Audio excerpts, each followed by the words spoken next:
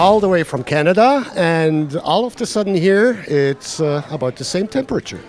Actually warmer, but it's snowing. So it feels like home. It doesn't feel like a big difference, to be honest.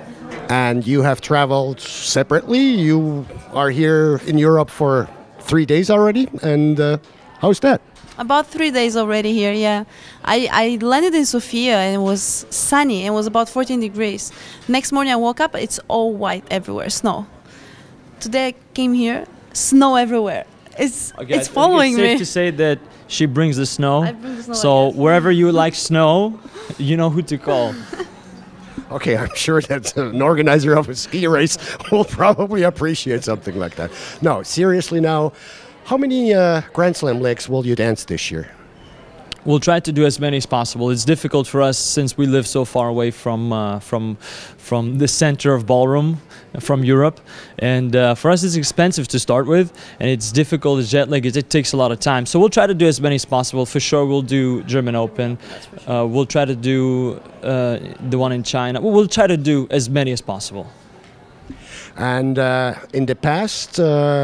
What do you think about the series? I mean, it's different. It's where we test out new rules, where we test out new systems. There are some changes coming up this year. Absolutely. I think I have this rule: new is always better.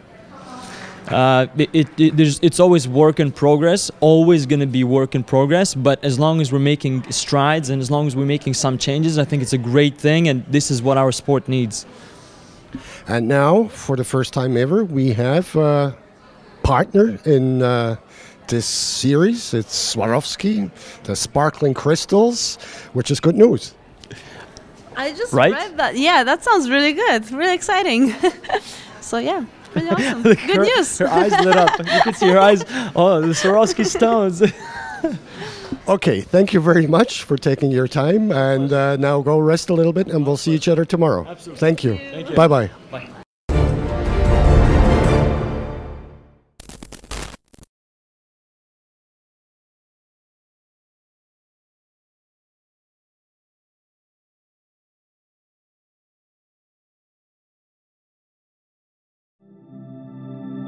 Sparkles scattered across the floor.